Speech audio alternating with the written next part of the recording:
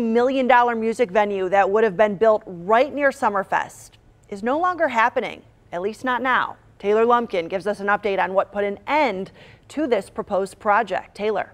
A proposed multi-million-dollar music venue that had plans of being built on Milwaukee's Summerfest grounds have been scrapped.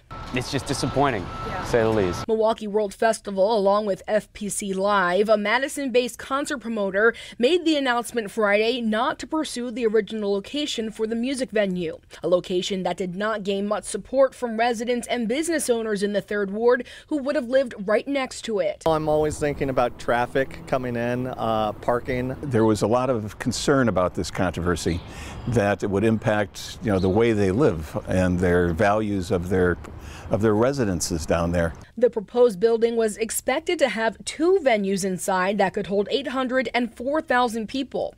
It also would have been a place where local artists, big and small, could come to play. Something like that would have been huge for the local music scene. We literally build our own stages when we go and play shows because there just aren't venues around. While developers did not cite a specific reason as to why they pulled the original plan, in a statement, FPC Live said, quote, "We remain committed to developing this state-of-the-art project in Milwaukee.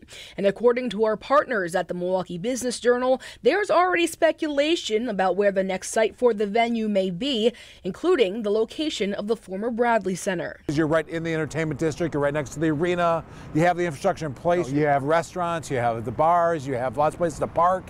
And this seems like an obvious site. Officials with FPC Live said they'll announce more details about the venue in due time. Until then, Milwaukee will just have to wait and see. In Milwaukee, Taylor Lumpkin, TMJ4 News.